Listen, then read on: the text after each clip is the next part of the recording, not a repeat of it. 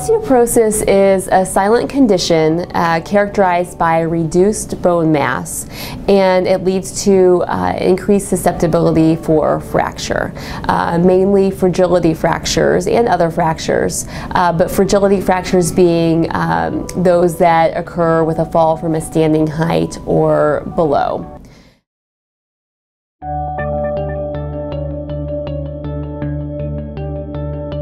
It's estimated that a third of Caucasian women, who are the group most likely to get osteoporosis, have osteoporosis or reduced bone mass by age 60, and 2/3 of those women over age 80 have osteoporosis. Women are at greater risk than men.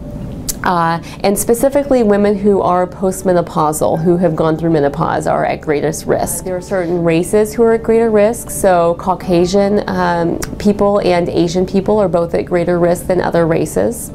And then there are other health conditions that can also put people at greater risk. Any condition that results in a low estrogen state, so similar to being postmenopausal, increases your risk.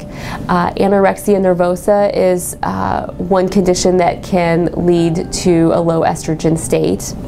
There are some pituitary gland disorders that can also cause low estrogen, and some chemotherapies. Other risk factors are people who have a family history of osteoporosis, especially a parent who has broken a hip. Certain lifestyle choices, including smoking tobacco and excess alcohol intake, which would be greater than 3 units of alcohol a day, increase your risk.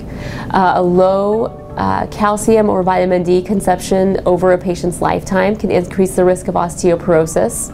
And then finally, some endocrine and rheumatologic disorders, such as type 1 diabetes, hyperthyroidism, hyperparathyroidism, rheumatoid arthritis, and some spondyloarthropathies, which are rheumatologic conditions.